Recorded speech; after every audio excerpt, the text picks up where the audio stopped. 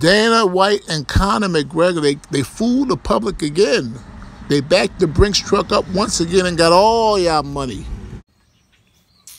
I learned a long time what fights to buy and watch and what fights not to buy and watch. That UFC 264 with Conor McGregor, I knew from the jump he was going to lose. I didn't know how bad he was going to lose, but I knew he wasn't going to win the fight.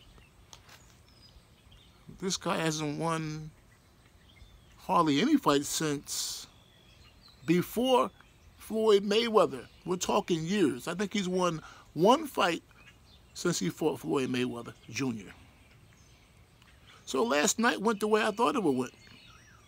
He lost. He got knocked out in the first round. The guy is not a good fighter. And the thing about it, I got buddies that's paying for the fight, thinking they're going to see good action and it's going to be a memorable fight, but it's not. They're spending their hard-earned money on that crap. These fights don't last. Conor doesn't win. All he does is lose. He used to be a good fighter. He's no longer a good fighter. So I don't watch that mess. Well, I don't pay for that mess. I watch Conor get knocked out. I watch Greg Hardy get knocked out.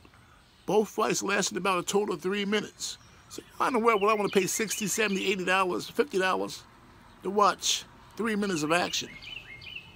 Nah, not me. Not me. Y'all not getting me like that. Now, Conor, he's made $600 million. Why does he keep fighting?